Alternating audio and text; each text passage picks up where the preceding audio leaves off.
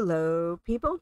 Here we are at Hidden Springs. Hooray! So I ended up making this lot, whatever it originally was, the luxury lodge, into the base camp.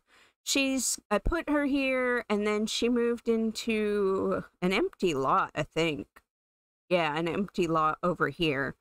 Because what's the point in me picking out a house for her when I'm just going to be moving on to Appaloosa Plains once I'm done with makeovers?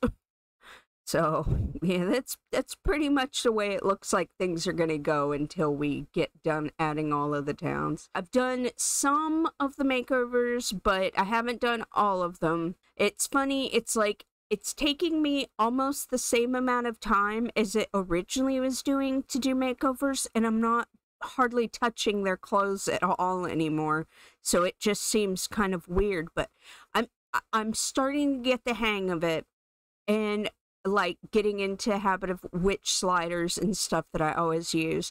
And I went through and on CC Magic disabled a bunch of the sliders that I didn't recognize the names of, that I don't think I normally use very often.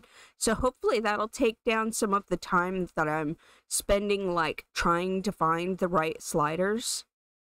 Nobody mentioned to me about whether or not they liked the speed that I did the last video at, so I'm gonna keep it at that same speed. I'm gonna do it exactly as I did the last one with the alphas and the omegas, and then another video with the betas, which is everybody else. There was a lot more omegas in this town than the other towns, but I hope that you enjoy watching this, and we're just trucking along here, you know, adding all these packs. It's almost not like I'm playing anymore.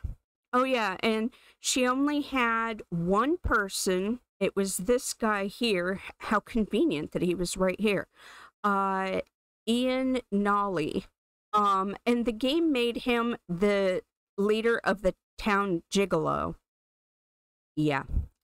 So, yeah, he's the town gigolo, and yeah, I'm, you know, it's funny because at first when she was in Sunset Valley, I was like, oh yeah, whole thing can be like her searching for her soulmate, you know, and then I was like, oh, but I want her to have a kid that'll do the ultimate Sims, so I can't do it that way. Well, it turns out that seems to be what we're doing. We're like having her search for her soulmate.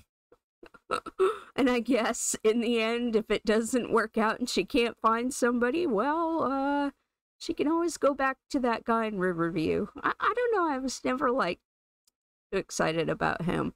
I actually thought that we would find somebody, you know, sooner.